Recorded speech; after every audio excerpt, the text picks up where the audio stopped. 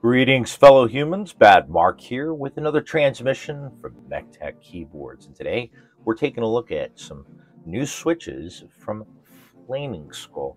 Now, I previously took a look at the tactile, I guess you could say, pairing for this switch, which is the ice switch. Both of these switches are from Flaming Skull, and they're available from Boyi on the Boyi store on Amazon. Now, the tactile version of this switch, I could possibly say, is one of the clackiest switches that I've ever heard. It's a fun, poppy tactile. It is quite loud, though. If you don't like loud switches,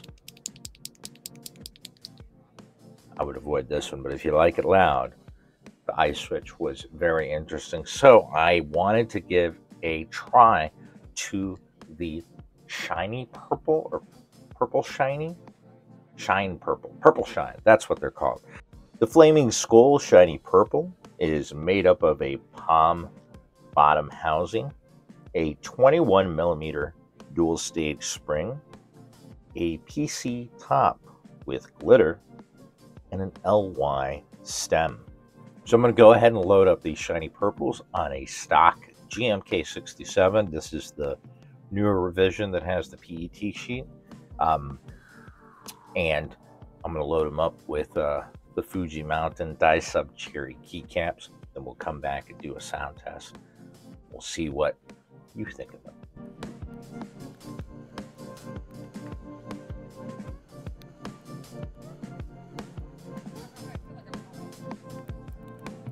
So this is what it looks like, all loaded up. It definitely is shiny.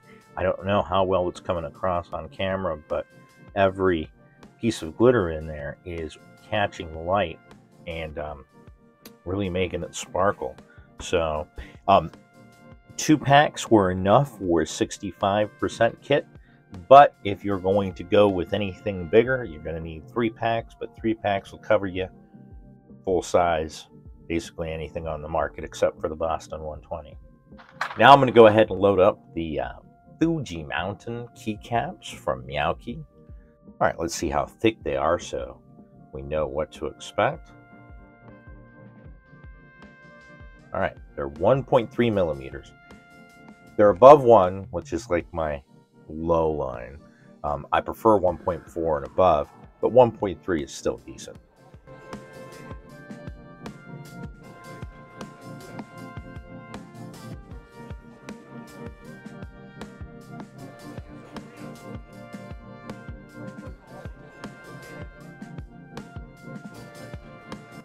Well, here she is, all loaded up, and I've got to say, these switches sound much better than I expected them to. I'm actually liking the keycap set as well. It's really popping, and it's funny because I had changed out the knob to a red one, but I hadn't picked a... Oh, no, I did have a keycap set. I had Doltron here with pink highlights, and that's why I have the red knob. That's right. I build a lot of keyboards. Sometimes I get a little forgetful, but these switches are actually on the thockier side. I mean, definitely the construction of the GMK67 has something at play here, but it sounds quite pleasant. So it's definitely an interesting switch.